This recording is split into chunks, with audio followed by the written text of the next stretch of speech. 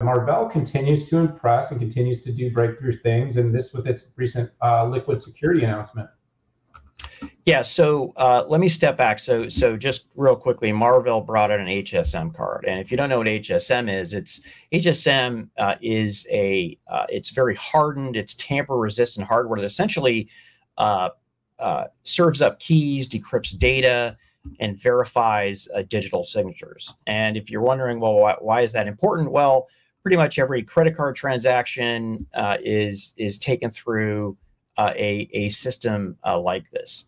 Marvell, through its acquisition of Cavium, is the #1 leader in security modules like this. And by the way, these modules they're in the tens of thousands of dollars each. And more importantly, for this HSM2, the cloud folks are getting in on the action where they have HSM as a service. And so whether it's AWS, Cloud HSM, whether it's Microsoft with its Azure Keys, whether it's Alibaba or Oracle with, they call it OCI Vault, these cards essentially make this happen. And with what's called the LS2 Cloud HSM, they increased it by an order of magnitude. So the amount of keys increased by 10. So there's your order of magnitude, going from 100,000 keys to a freaking million keys. They also increased performance by 20%. And the card, with all that capability, essentially pulls in about the same amount of power. And quite frankly, I see no reason why the company can't continue their #1 market share position.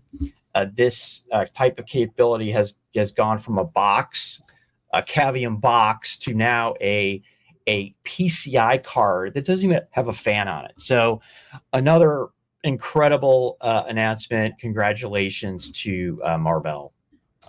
Yeah, Pat, look, I think it's pretty straightforward. Companies are under more pressure than ever before to deal with privacy, security, and compliance.